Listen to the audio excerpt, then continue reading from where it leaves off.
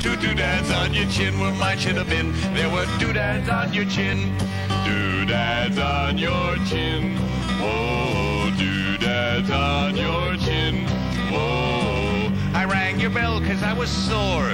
Mad as hell, my daddy opened up your door.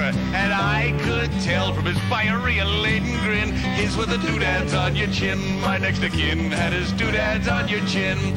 Doodads on your chin, whoa, and you don't know where they've been. Daddy placed his doodads on your chin. God knows where they've been. I saw that and I realized that's it. I am done with people. I'm done with humanity. I saw that sight and it told me that I was right in my early assessment. Animals. That's the way to go. Like your dog will never lie to you. And if your dog disappoints you, it's because he took an unauthorized mashup on your carpet. That's it. You know what I'm saying? A dog is yours till death. I mean, that's the only thing. Till death do us part, that dog. Even if you die, that dog will be lying there on top of your body. Well, realizing that and after seeing that hideous spectacle I just described in song to you, I said, that's it. I'll never end up getting married. I went off to veterinary school to help a lot of animals in this world. I'll go off to veterinary school and help the cows, the chickens, never having to deal with people again.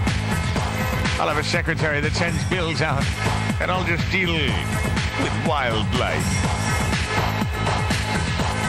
I even worked on fertility potions.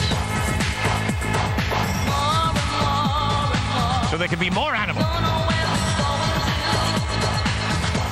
I had someone come to me and say,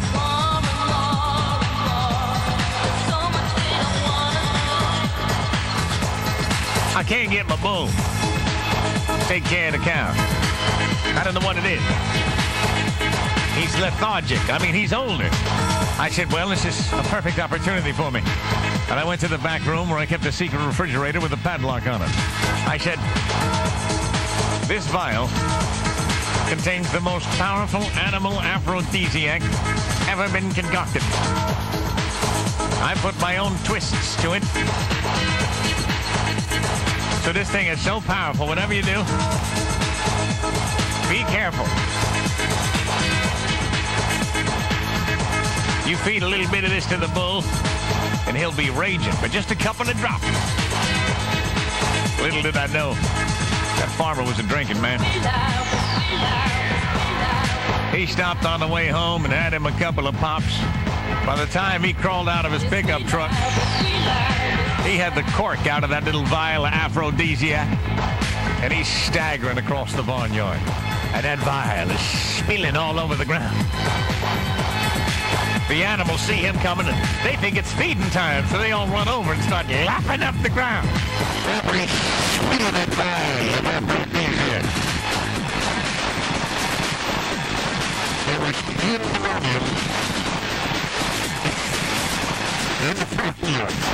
The man's right, got on the ground, on the phone between me and Patty. Dr. Greaseman, Dr. Greaseman. I said, what's the matter? He said, you gotta see this place. The hired hand is doing the goat. The goat's doing the sow. The rooster's doing the ducks. And the bull's doing the mare. I said, well, quick, throw some cold water on him. She said, I can't. The donkey's humping the bump. It's the all-new Greaseman Show.